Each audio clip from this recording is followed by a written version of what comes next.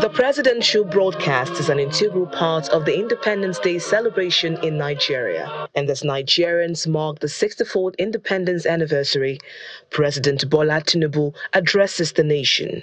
Fellow Nigerians. First, President Tinubu acknowledges the economic hardship experienced by citizens, such as the rising cost of living, unemployment, and insecurity challenges. He promised to address them soon.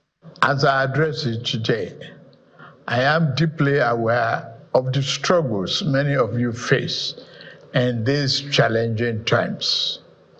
Our administration knows that many of you struggle with rising costs and the search for meaningful employment. My fellow Nigerians, please be assured that we are implementing many measures to reduce the cost of living at home. Aside from the issues of economic hardship, President Tinubu announces plans for a national youth conference aimed at discussing issues affecting young Nigerians and addressing them.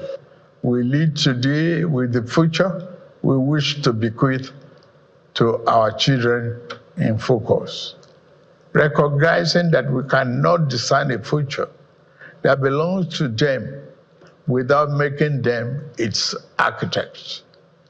Considering this, I am pleased to announce the gathering of a national youth conference.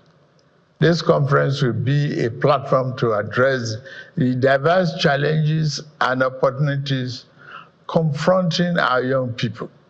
The government will thoroughly consider and implement the recommendations and outcomes from this forum as we remain resolute in our mission to build a more inclusive, prosperous, and united Nigeria.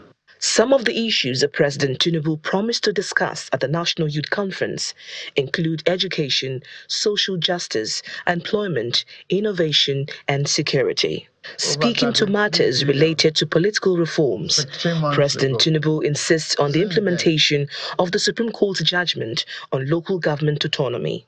As part of our efforts to re-engineer our political economy, we are resolute in our determination to implement the Supreme Court judgment on the financial autonomy of local government. The president further highlighted the progress made in the fight against insecurity, fiscal policies, divestment in the oil and gas sector, as well as government's responses to natural disasters, such as the recent flooding in some parts of the country. As Nigerians across the country mark the 64th Independence Day anniversary, the coming days are expected to unveil the impact of the plans and initiatives of the government to address the nation's challenges.